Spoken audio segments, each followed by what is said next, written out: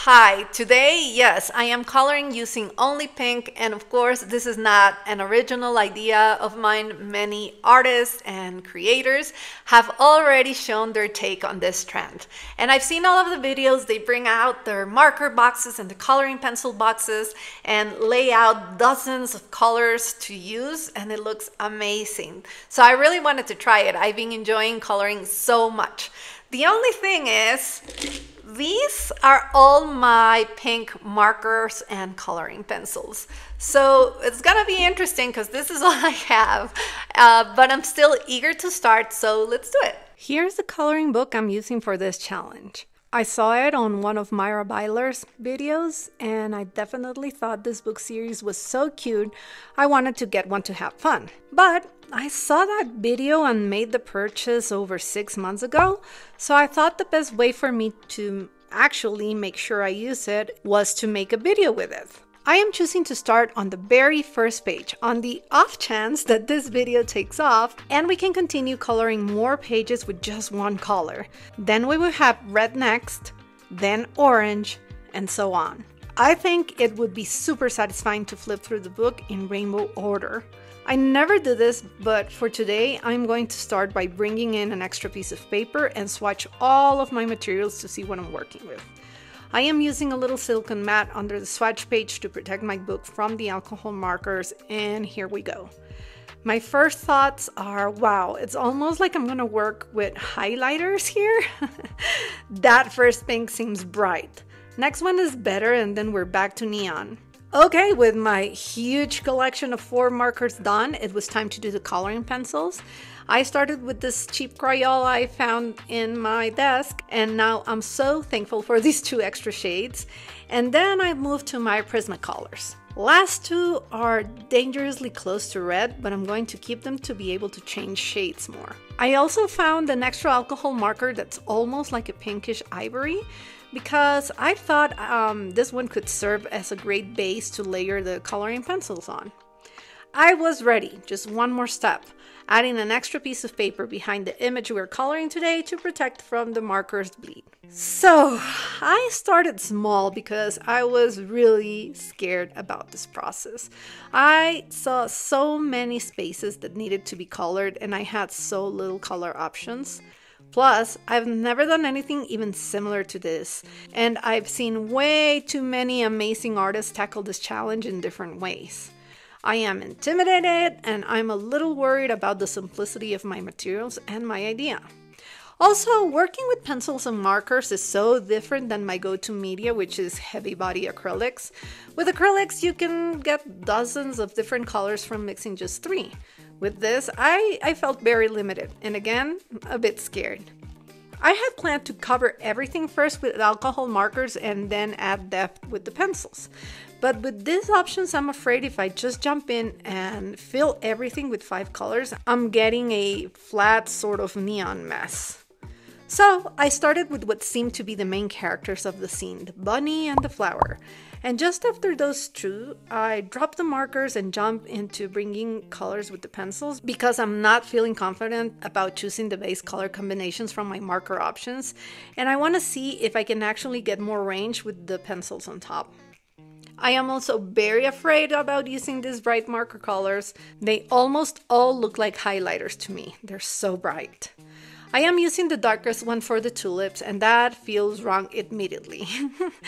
They look so red on screen too. This color right now is just being so in-your-face bright. For the leaves, I thought I could get more color variance if I used a very light pink to cover all of the foliage. So I went ahead and painted the whole thing with the same color, all the foliage at once. Even though I had no clue how I was gonna make it different, at this point I was thinking, maybe I should cover everything with markers anyhow and see where it takes me. But once I colored all of the leaves and the signs with the same marker, it looked so flat and not harmonious at all, so I was afraid again. And again, my thought was finish the flowers completely and then you'll get more confident with the process. I thought if this part looked nice when completely finished, maybe that could fuel me to do the whole page with a little less fear. As I move forward with this project, I'm thinking it's probably an advantage to have a bunch of markers again to use all of them. I don't know, 50, 60, 100? You have more options to work with, so it might be easier. I don't know. But in the other hand, I'm happy I'm showing you that somehow you don't need all of the supplies and you can still create stuff and try different things and have fun. So maybe it's not bad after all that I'm doing it differently. These were my thoughts as I tried to transform these 3 flat, not very matching colors of pink into something nicer with my also very limited amount of color pencils. After seeing this area practically finished, I was slowly gaining confidence and went for this little box down here. I wanted to test how much of a stretch or a cheat it would be to add an undertone. Like, what happens if I add a little bit of yellow? Will it be pink with an undertone of yellow or just evidently yellow? You'll be the judge. I'm still not sure, but I opted to leave the undercolor experiment there and continue to use just my swatch colors. Finished those flowers and armed with a little bit more confidence, I went ahead and covered all of the illustration with markers. I thought it would be better to see the colors put down as a whole and didn't just add the pencils on top to improve the whole thing.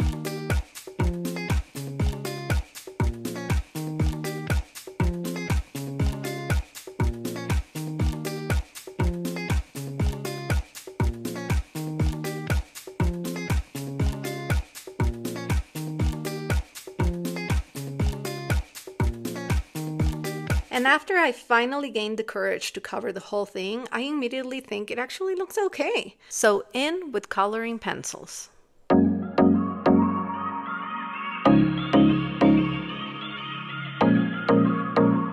I did end up getting a gray marker for the tires to mix with pink and get another shade.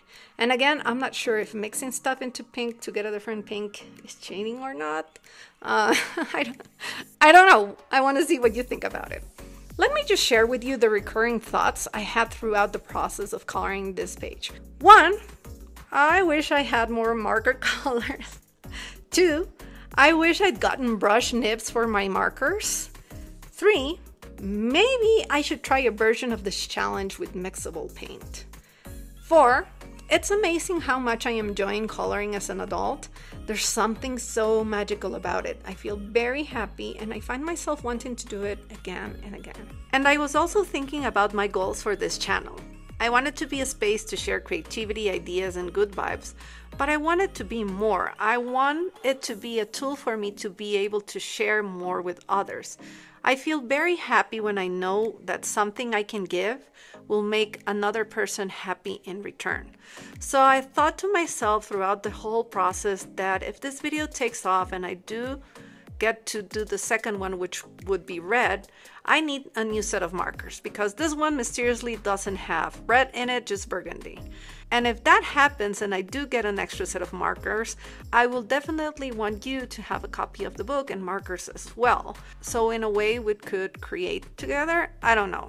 So if that happens, I'll get an extra set and I'll have a giveaway for it. That's one of my dreams, that I can give back all of the love I receive. And another big one is to find better ways to become a community in which we even get to co-create somehow. Big dreams, we'll see. And with that, here's my finished color page and the tools that got me here. I truly hope you enjoyed this video and that it brought a little bit of light to your day. If you want to see this done better in a wonderful, wonderful video, please check out my friend's Anthony video. It is so good. With that, I'll see you in the next one. I hope you're having a wonderful week. Bye.